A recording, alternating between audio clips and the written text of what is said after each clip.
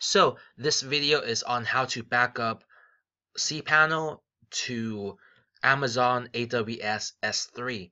And the reason why you want to do that is, well, in my case, I was having local backups, and it gets pretty expensive because you have to keep upgrading in order to have enough data storage, and that doesn't really make a whole lot of sense. Um, so Amazon S3 is really good for that.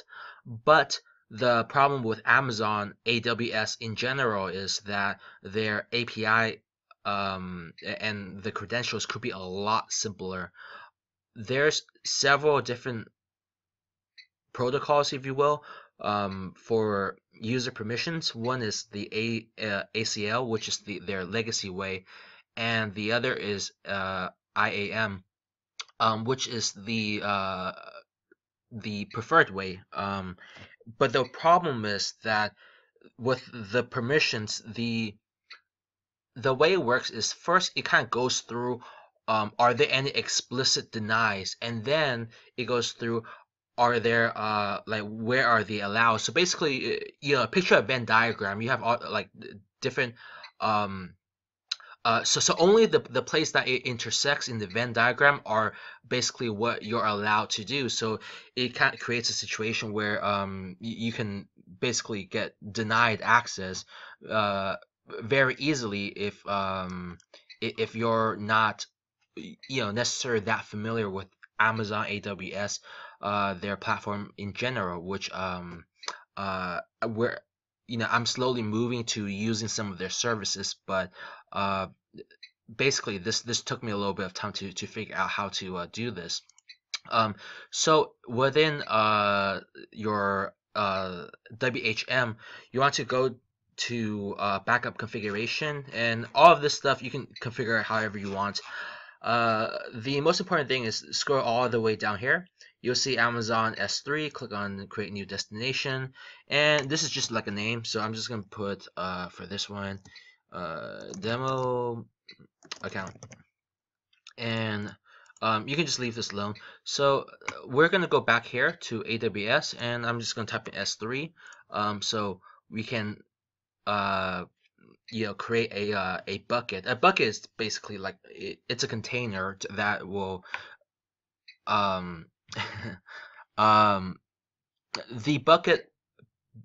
Well, what's preferred is, like, for everything that every website or every app or whatever you're using for should have its own bucket, basically. So in this case, I'm going to type in demo bucket. Okay, very important. I made this mistake, and if you start typing, and let's say I put a dash, right? So I saw this and I was like, oh, okay, maybe I shouldn't use a dash. I'll use a period. Um, that was kind of what changed the original for me, and then that allowed me to actually read what it said, what the error said.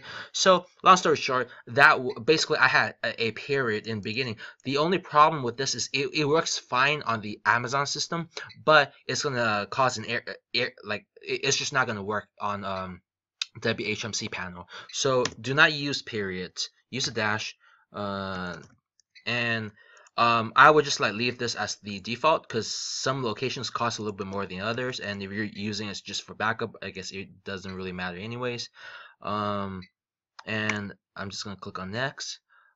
So over here, just go ahead and like check off this, just because your I mean, I guess you don't have to check all of this, but for the manage group permissions, just like check everything.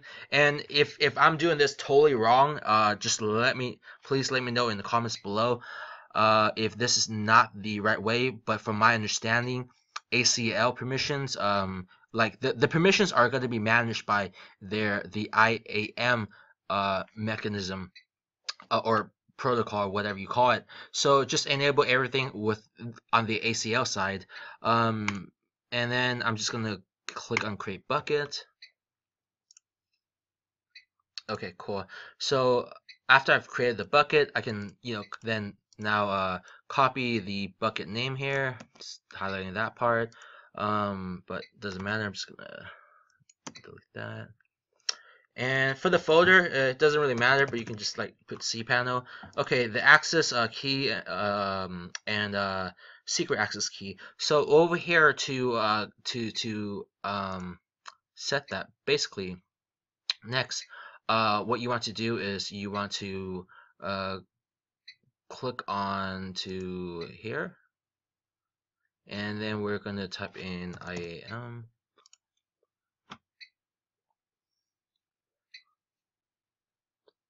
And once you're on this page, then note there's groups, users, and policies.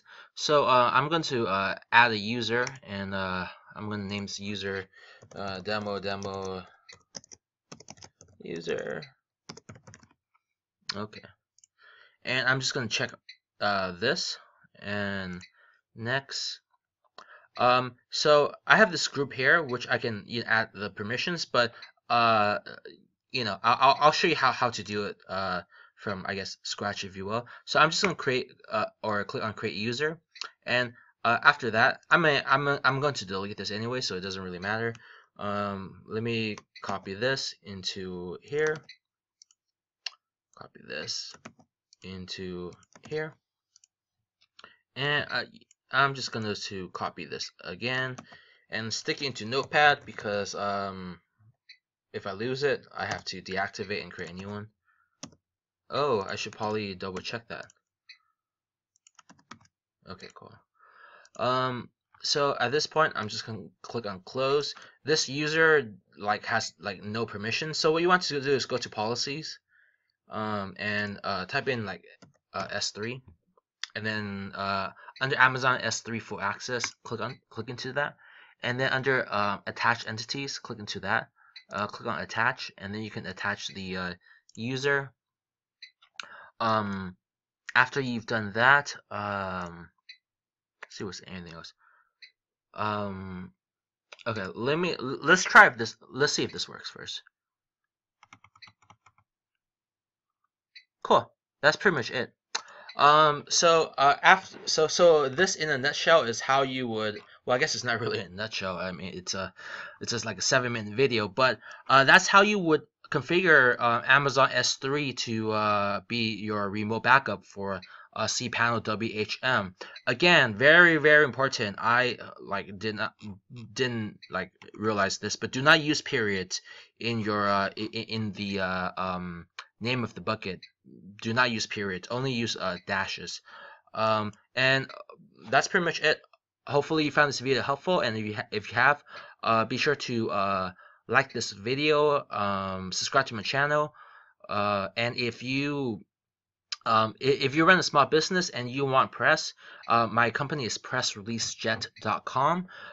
We pretty much are you're not going to get a better deal on press releases. For example, we share the same newswire partners as PR Newswire. They charge $700 or $775 with a minimum commitment of 10 press releases, and we are able to offer the same service for $99. So check it out, pressreleasejet.com.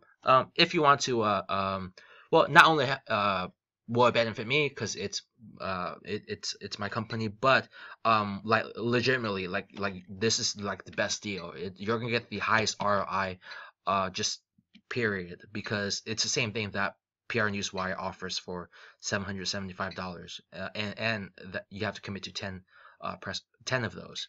So so check that out. Anyways, hope you found this video helpful.